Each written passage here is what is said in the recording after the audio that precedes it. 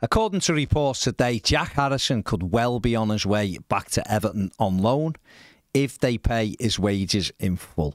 That is according to sources in Yorkshire who claim that although Leeds United would prefer to sell Harrison this summer, they would be willing to allow the winger to rejoin Everton on a year's loan. Harrison is contracted to Ellen Road until 2028. He signed a 5-year deal last year for Leeds United, but obviously they didn't get promoted, and therefore there is a clause in his contract which allows him to move on loan. He spent the season on loan at Everton. He scored 3 goals.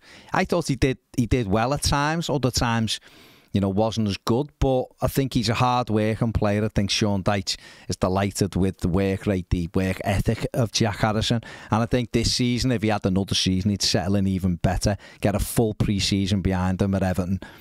And I think it's an easy win for Sean Dyche if he can get him. He's already hinted he wanted him back on loan. And I think Kevin Thelwell right now will be working on that deal. I think Jack is very keen to come back to Goodison Park. Everton have again today been linked with a move for AS Roma striker Tammy Abraham. The striker being linked with a move to Sean Dyche's side today by the Corriere dello Sport in Italy, and is thought to be available for around €20 million. This is mainly seen as a replacement for Dominic Calvert-Lewin, who is still yet to sign a new deal at Goodison Park, and there's no indication whether Dominic will stay right now. Tammy Abraham has suffered with a bad knee injury, of course, but last season returned to play 8 games and scored 1 goal. He's been on Everton's radar before. He's had some good seasons when he scored heavily, and others he's not done so well, but when he's at, on top of his form, he is a handful. He's got good movement and does know where the net is. But again, like I've just said, this will be dependent on whether or not Dominic Calvert-Lewin signs that new deal that Everton have offered him to remain at Goodison Park, or whether he moves on. So we'll wait and see on that one.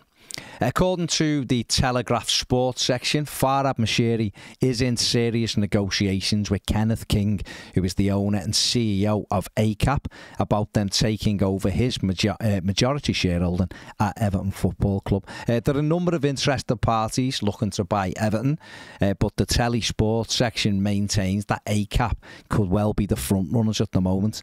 The financial insurers lent 777 the £200 million that they put into Everton Football Club when they thought they were going to take over the ownership. And this could be one of the reasons why they're so interested in taking over the club right now, to protect that £200 million.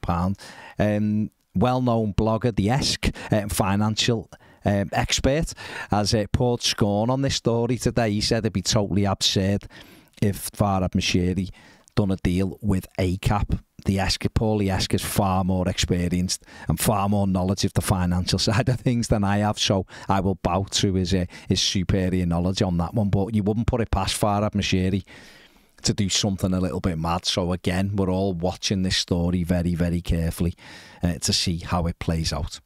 And finally, former England goalkeeper Joe Hart has praised Everton and England keeper Jordan Pickford ahead of Euro 2024. Joe Hart, speaking to EvertonFC.com, said Jordan's been excellent since taking over the role as England number 1. He said he's been really, really good in previous tournaments. Every time he's been called upon, he has massively stepped up. I think he should be really proud of his achievements, and I think Everton as a club should be proud to have him as their number 1. I think we all are proud to have him as our number 1. Jordan and England begin their Euro 2024 campaign on Sunday against Serbia. Kick-off is 8 o'clock in Gelsenkirchen. That is it for the News Daily. Make sure you check out my 5 free transfer video. That's available now on YouTube. Give this video a thumbs up. Subscribe to the channel if you haven't. Thanks for watching. See you later.